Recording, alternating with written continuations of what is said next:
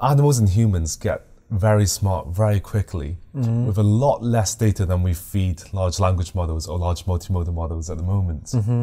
So here he said that current LLMs, the amount of text data they're trained on would take 20,000 years for a human to read. That's astounding. Like, you know, and we can see this, like when I go to med school, you know, I read textbooks, I read papers. I don't read anywhere near as much as ChatGPT does. Yet we've seen in evaluations in medicine that, you know, we still do a lot better in exams as human doctors. The models we have today are very one-dimensional. They are trained only on one thing, they are trained to do only one thing, and they have only one reward. Everything is just like, it seems extreme. We are, as we mentioned, we are completely brute forcing it. We just found one thing that works well, and we decided we will scale these 1 trillion times. Hello and welcome to Dev and Doc, a podcast where developers and doctors join forces to deep dive into AI in healthcare. My name's Josh, I'm a neurologist in London and AI researcher, and with me today is... Željko, and I'm a developer. Great. So we have a really exciting topic today about artificial general intelligence, but why don't you give us the introduction, Željko? So I think everyone today is discussing artificial general intelligence. There's been quite a bit of noise and a bit of drama that was happening in OpenAI. Some people are speculating, oh, that's because of AGI. Like, if you don't know what was happening, like Sam Altman, the CEO of OpenAI, was fired by the board. Everyone was thinking, oh, the reasons could be AGI was achieved internally, he was trying to trick everyone, and then once he told the board fired him. There are many other speculations, but we don't want to go too much into that. But in any case, like, it's obviously a big topic. And also there was these mentions of the algorithm called like Q star. Oh yeah, the secret algorithm which has achieved AGI potentially. Yeah, again, no one knows about these. No one knows what it is. Someone somewhere heard, basically somewhere a mention of Q star at OpenAI, and they're like, okay, Q star is maybe something with deep Q learning, which is an algorithm, which is a way of learning in deep reinforcement learning, and they connected that with a couple of other things in reinforcement learning, and they were like, okay, that is now Q star. So all of this happened just basically from one word, someone mentioning Q star. Wait, that's really funny because the whole purpose of OpenAI is to create artificial general intelligence. So the idea that Sam Altman would be fired because of achieving their primary goal is quite funny, I think. Yeah, I think it is very strange. I think it was, I don't know. We can just speculate here and say like, oh, maybe it was because it was too soon. He wanted to make it public. Whatever was happening there. Commercialize it. Because there are talks that, you know, Sam Altman is very entrepreneurial and kind of commercial driven. So whether that's, he wants the AGI to do commercial things rather than beneficial things for society, you know, that's another discussion. Yeah, but I think the thing we can take away from this is obviously AGI is the topic today. And the thing is, how do we achieve AGI? I think there are two main camps. Yes. So there's, for those who don't know, there's two heavyweights. There's Yann Lecun, one of the godfathers of AI, and Geoffrey Hinton, also another godfather of AI. And currently there's a big discussion about how do we achieve artificial general intelligence? Do we model it after the human brain? And is the current architecture enough to reach AGI? So Yann Lecun very much thinks that currently large language models and other AI models we have are simply not good enough. Like, we're just brute forcing it at this point. We're just feeding it more and more data. We're giving transformers more and more data, and we hope that it can do things that humans can do. We've seen the shortcomings of large language models despite more and more data and more compute. Whereas on the other side, Geoffrey Hinton thinks that the transformer architecture is enough. We just need more data, better quality data, and essentially we can scale that way. Yeah, I think there are two more things in this. Because on one side, Geoffrey Hinton is basically saying that we are very close to AGI. We will not be able to control it. This also goes a bit above AGI. I think this goes into super AGI, so something that shot past human capabilities and can do everything better than a human. Yeah. And Geoffrey Hinton is basically saying that we will achieve this very soon. We will not be able to control this AI, and it will be the end of the world. On the other side, Yann Lecun, we are just mentioning these two, but in every one of these different streams, you have many, many prominent researchers, scientists that are basically for one of these options. Yeah, so like Elon Musk and Sam Altman, they have been, in front of Congress testifying about their fears of AGI, and they're even proposing, just saying that it could really endanger the world. They should put limits on it. This is very like a sci-fi-esque, like Terminator scenario, where they think once AGI is achieved, it will kind of skyrocket into artificial super intelligence that can take over humanity. Yeah, and I think the results that Sam Altman and Elon Musk and similar have achieved is basically that we are now getting a bit of regulation in AI. I think this is the stupidest outcome we could have possibly imagined. Yeah. The way it is, the last regulation that came out was basically based on the size of the model.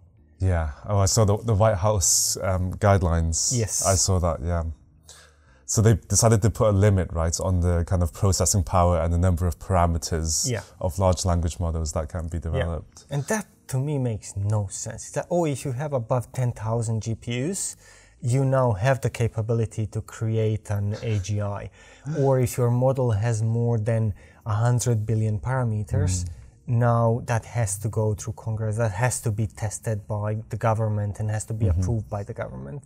This makes no sense because in many ways, because I think if we are doing this, we should be limiting the use of such models instead of limiting the capability, like limiting the size of the models. If you say by the regulation you cannot use these models to spread fake news, then make that a law. Don't make that like a regulation side or something. Don't make it like, you can use a much smaller model to spread fake news if you want. You can use a 5 billion parameter model if you want to spread disinformation and to trick people and whatever else. Yeah. And that was like their main concern was let's prevent.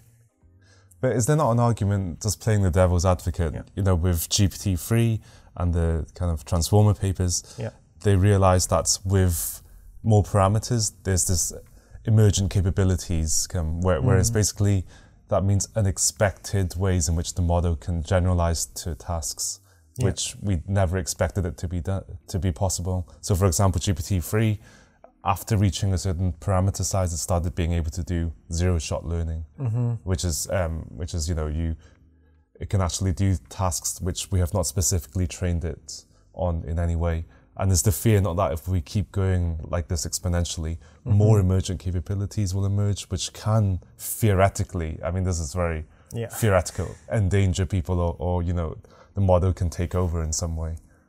I mean, again, it makes sense if we are in an SF movie or a book or something, but we are inferring quite a bit. I mean, this is again going back to Yann Lecun and how he's arguing against these models, is that we still don't have a model that's on the level of intelligence of a mouse.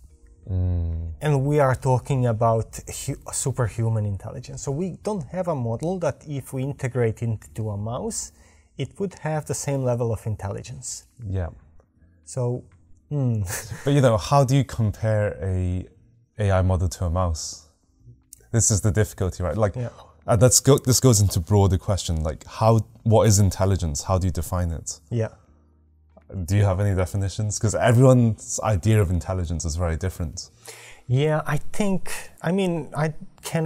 don't have a proper definition of intelligence, and I think really, or just what do you think it is? Like, what makes you think a mouse is intelligent and a GPT-3 is less intelligent? Self-sufficiency.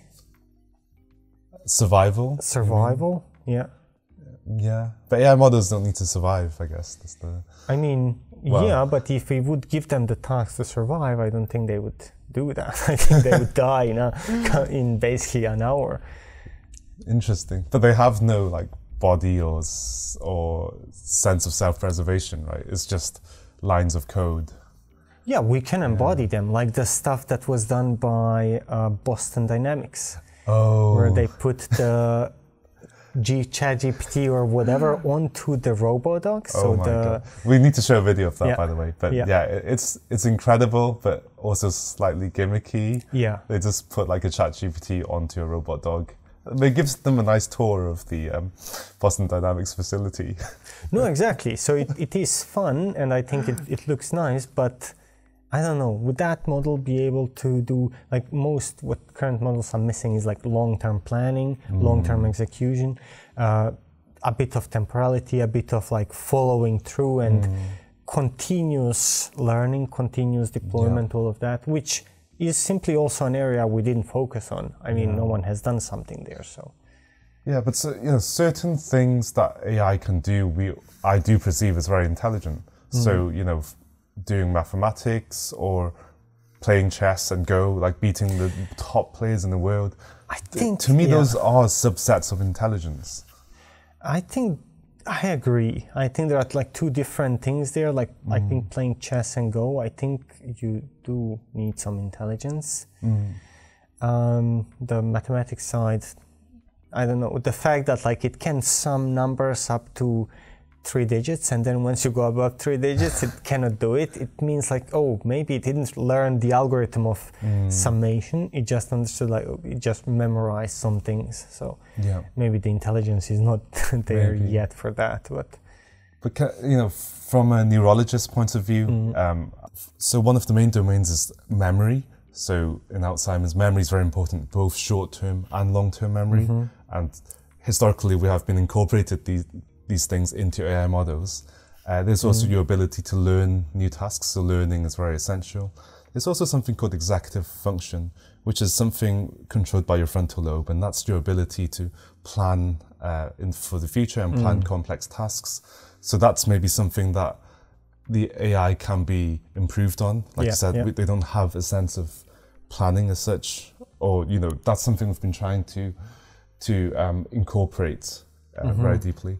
There's also social cognition, and with that comes things like emotion as well, and just social intelligence, reading the room. These things may be a bit more difficult to teach an AI model. But yeah, I feel like, do you think modeling it after the human brain, after these domains, is a useful framework for developing AI models? Yes, so I think there are some areas where it can be modeled after. There's some areas that can be modeled after the human brain, but maybe some we will have to change some things, like memory. If we attach a memory module to an AI, which is basically a big hard drive, it can remember everything ever. So it doesn't make too much sense to test it like, oh, does it remember what happened in 2005? Of course it does. I mean, it doesn't forget anything. The only way it could forget if you remove that from the memory. So it has basically perfect recollection of past events. The only thing that then goes on top of that is, can it reason based on those events? So if you ask it to combine a couple of those events and see like, oh, what were the consequences of something that happened in 2009, and then over years explore what happened. So that is like memory combined with maybe the executive function that you were saying, so the planning part. So that part could be much more difficult, but I think the memory side is obvious. But I do think it makes a lot of sense to combine it, model it after these categories, because we still want memory. It's easy to add to LLM, but I still think we want it. Yeah, because I remember when ChatGPT first came out, one of the big complaints was that it doesn't remember the initial parts of the conversation. So clearly it's useful to think of this kind of framework. And would you also say the architecture of LSTMs, long short-term memory models, like, was that driven by a need to improve the memory of these recurrent neural networks? That was basically modeled again a bit probably after the human brain, where you have like short-term and long-term memory. And it was basically that, because sometimes you need to keep something in the short-term memory that is currently relevant, and then if you see that there is a big point that you learn from that, then you store it in the long-term memory. So that was basically the idea behind LSTMs. It's just you have two types of memory. One is almost persistent, gets updated rarely, and one is the one that's constantly being updated. Yeah. I mean, looking at the current architecture of transformers, and the paper is literally called "Attention is all you need." Yeah. But attention is only one of the domains I assess in a patient. One of 6 domains.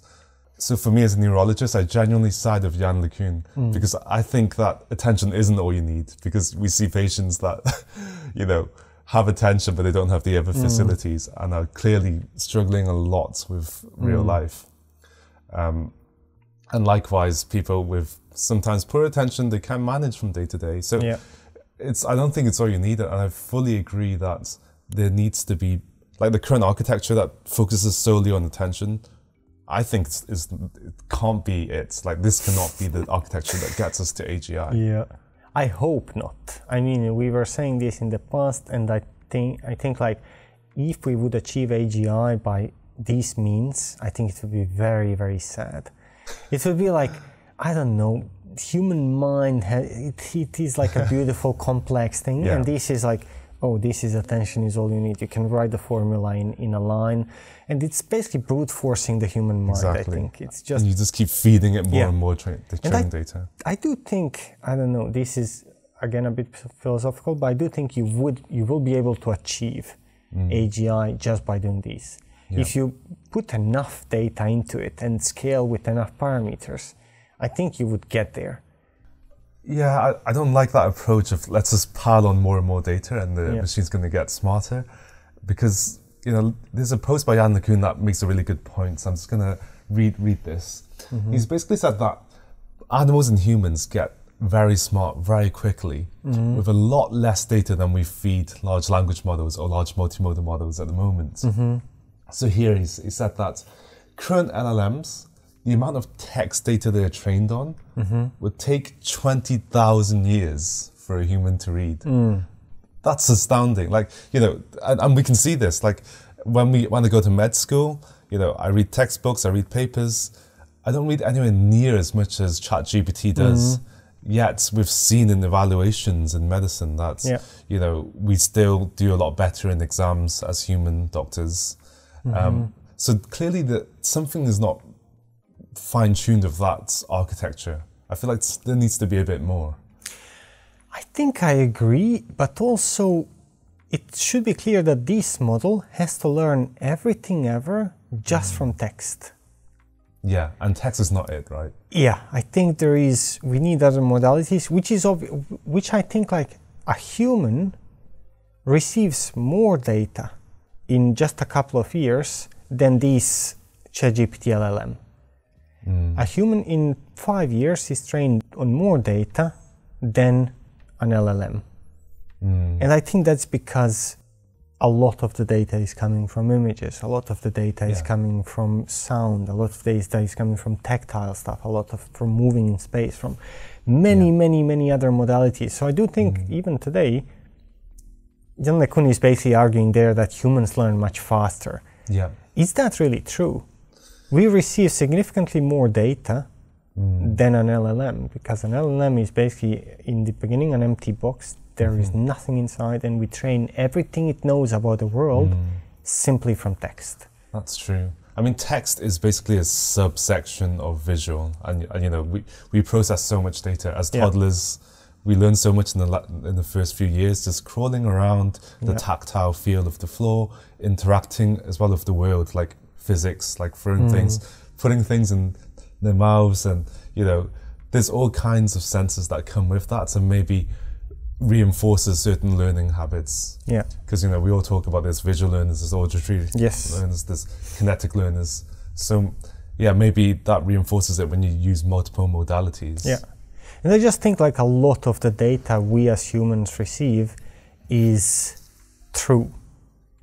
is like empirical evidence data where you do something, you see how it works, and like, okay, I got it.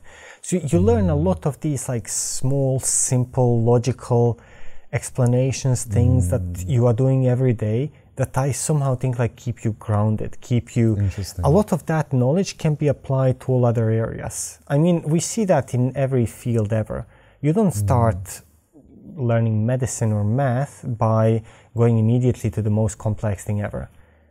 You start gradually with the small things and you build up on that. And I do think it is very, very similar here. Also for a child, we start with very simple things and it's learning everyday stuff, how to walk, how to move, how to do things, logical planning, what will happen if I do this, gravity, the real world. I guess the world is like a sandbox for a baby. You know, I think it's a lot more intuitive, like reading how an apple falls and reading about gravity versus actually having an apple in your hand and dropping it and seeing how it works. And then also just, you know, doing things differently the next time and then seeing how things changes and having every sense reinforce that. Yes. There may exactly be something that. behind that, And I think that is extremely important. An LLM starts learning from possibly the most advanced text ever. There is no like order in the text it receives. So LLMs are basically like just trained on very, very large amounts of text. And that text is not ordered. No. It starts with, okay, the first thing it reads can be a book about quantum physics. So it cannot, that makes no sense. And also, it cannot test any of those things. If there is a story and it is writing about a car crash, I think living or seeing a car crash is significantly more impactful than, or you see many, many more things than just reading in a sentence, oh, they crashed with a car and everything was fine. Yeah, that's very interesting. And just going back to Yann Lecun, he does say the total amount of visual data processed by a 2-year-old, it is actually is larger than the amount of data needed to train a large language model, but still pretty reasonable, he said. So he's calculated roughly in 2 years, he said, or roughly 32 million seconds, we have essentially 2 million optic nerve fibers, carrying roughly 10 bytes per second each. I don't know how he reached that 10 bytes per second. So he says that's a total of 6 to the power of 14 bytes. And he said the volume of data used for LLM training is typically in the order of 1 to the power of 10 to the 13. So it's basically like at least a 10 order magnitude more that a toddler receives. And he still only has calculated vision.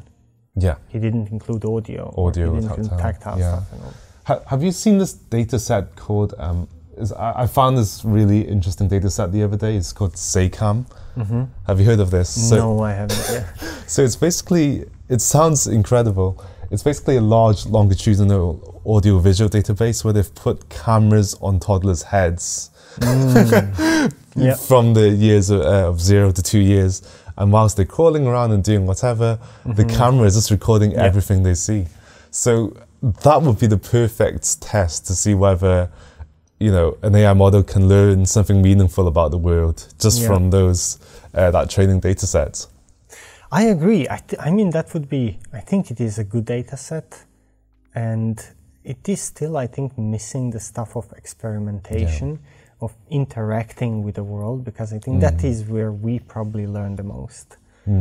Of course, from other people also and all of that, but there is one thing I don't think anyone is mentioning, and I think all of these models are missing, and that is the way also humans learn is interaction with other humans. And I think no AI is doing that, or not to any extent that humans are doing it. I think the social aspect, very important in learning, and you don't have like 10 AIs talking with each other and trying to understand the task. You've not seen that video where they put a ChatGPT next to a ChatGPT?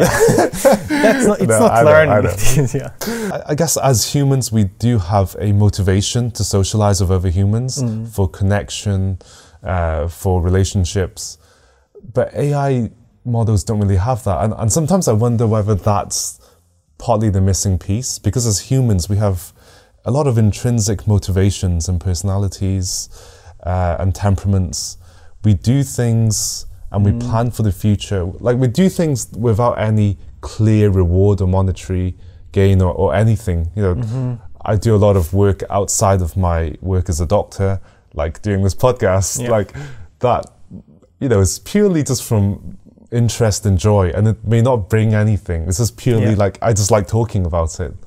I feel like AI models don't have that intrinsic motivation and the sense of, you know, self-preservation, doing things for your survival or planning for the future. Yeah, I think this one is going into basically like the different rewards that humans receive versus what an AI model receives. So how you train an AI model, or how you tell it, what is the motivation for an AI model, is basically after everything it does, you tell it that was good or bad. In fact, not good or bad, but correct or incorrect. So there is only one reward function at the end, and it's only telling you correct, incorrect, or how correct, how incorrect. Like, thumbs up, thumbs down. Yeah, exactly. There is no like, there is no you're doing that for fun. There is no you're doing that because it brings you joy. There's no you're doing that because of love or whatever else.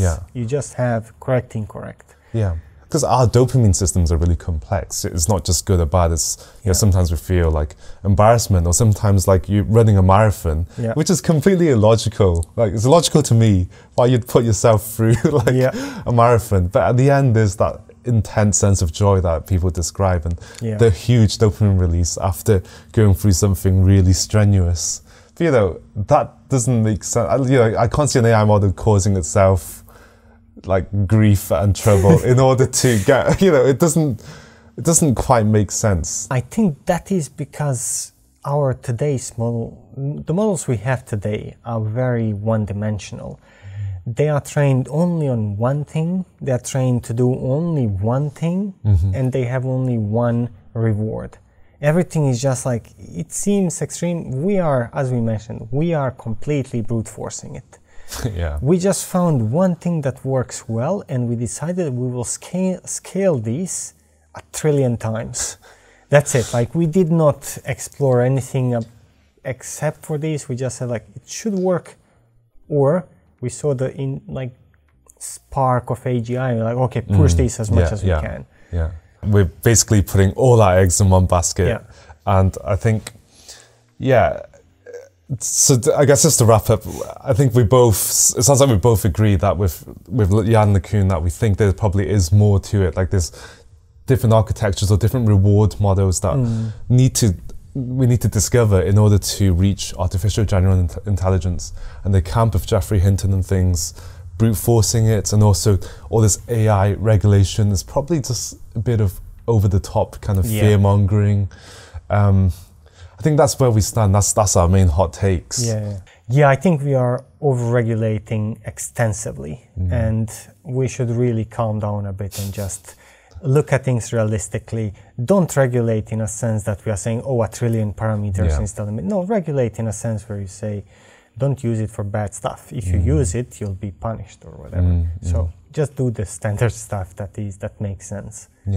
So, you know, which camp are you on, actually? We would love to hear in the comments. Are you on the architecture's fine, we just need more data, or do you think we need to be modeling more architectures and behind the human brain and other intelligence reward models? And that's it for today. So please like and subscribe, and we'll see you on the next one. Thank you very much for listening. Bye-bye. Bye.